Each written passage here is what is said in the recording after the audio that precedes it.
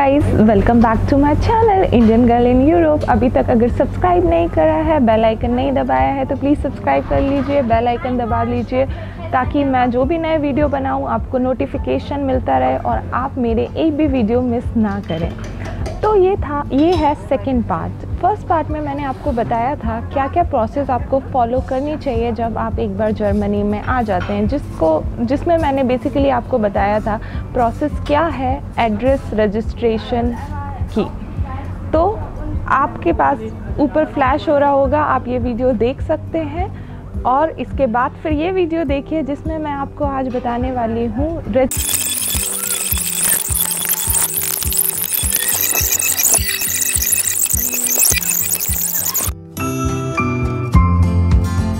Video में मैंने आपको बताया था एड्रेस रजिस्ट्रेशन की प्रोसेस, एड्रेस रजिस्ट्रेशन कैसे करो, कहाँ पर करो एंड ऑल दैट। इस पर्टिकुलर वीडियो में मैं आपको बताऊंगी रेसिडेंट परमिट आप कैसे, मतलब उसकी क्या प्रोसेस है रेसिडेंट परमिट की। तो स्टार्ट करते हैं। और अगर आपने पुराना वीडियो नहीं देखा है तो देख लीजिए, क्योंकि ये आपको हेल्प करेगा जब आप जर्मनी में आओगे और आपको नहीं पता होगा कि आपको कहाँ जाना चाहिए। स्टार्ट करते हैं। तो सबसे पहली बात, जो रेसिडेंट कार्ड या रेसिडेंट परमिट होती है, ये बहुत इम्पॉर्टेंट डॉक्यूमेंट होता है जर्मनी के लिए। ये एक लीगल डॉक्यूमेंट या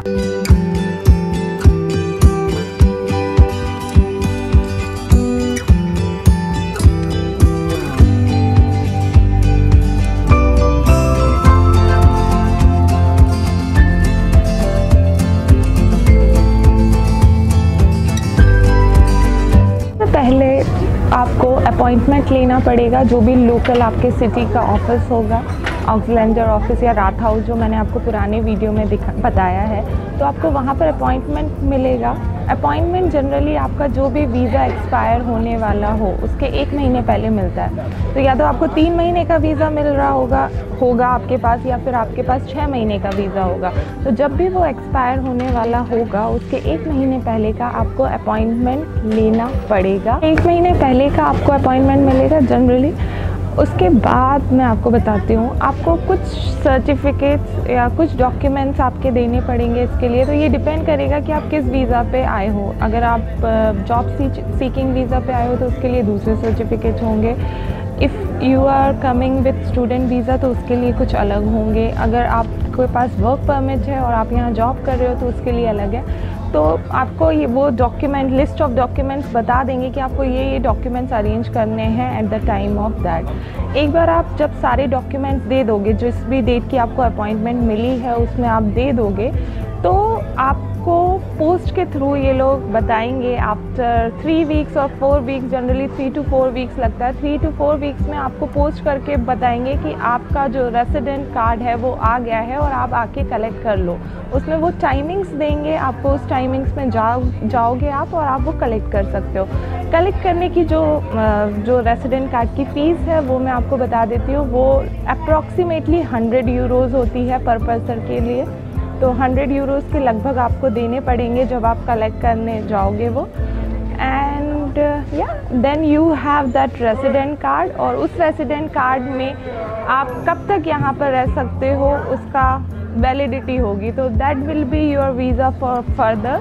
तो वो पर्टिकुलर कार्ड आपको हर जगह दिखाना पड़ेगा, आप जहाँ भी जाओगे। अगर आप लोकल ट्रैवल कर रहे हो तो भी, आप इंडिया जा रहे हो, इंडिया से यहाँ वापस आ रहे हो तो भी, क्योंकि उसमें डेट ऑफ वैलिडिटी की कब तक आपका वीज़ा वैलिड है वो दिखाएगा। तो वो 3 साल, 4 साल, 5 साल डिपेंड करेगा कि आपका जो वर्क परमिट है या अगर स्टूडेंट लाइफ के लिए आ रहे हो, वो टोटली डिपेंड करेगा आपके वीज़ा के ऊपर। तो this is about the resident card. And resident card बहुत ज़्यादा इम्पॉर्टेंट है यहाँ पर। It's like your local address proof. Local address proof बहुत इम्पॉर्टेंट होता है कहीं भी जाने के लिए, तो वो अप्लाई करना सबसे इम्पॉर्टेंट है। और उसके लिए आपको वो जो एड्रेस रजिस्ट्रेशन का पेपर है वो भी लेके जाना पड़ेगा, तो वो ज़रूर लेके चलिए जाइए। अगर पुराना वीडियो नहीं देखा है तो देख लीजिए। एंड आई थिंक मुझे इतना ही बताना था अबाउट रेसिडेंट कार्ड। आप ये वीडियो देख के आप इजीली रेजिडेंट कार्ड को अप्लाई कर सकते हैं। अगर कुछ भी प्रॉब्लम आती है तो कमेंट करके मुझे बताइए अगर आपको कुछ क्लियर नहीं हुआ हो।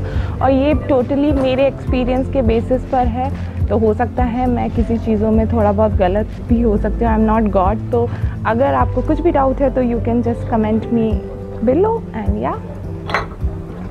और नाउ आई थिंक आपको क्लियर हो गया होगा। अभी तक सब्सक्राइब नहीं किया है, बेल आइकन नहीं दबाया तो दबा दो प्लीज़। अब तो बहुत हो गया है यार, दबा दो। और अपनी फैमिली और फ्रेंड्स को ज़रूर ज़रूर ज़रूर शेयर करो, क्योंकि इसके बाद आएगा एंटरटेनिंग वीडियो।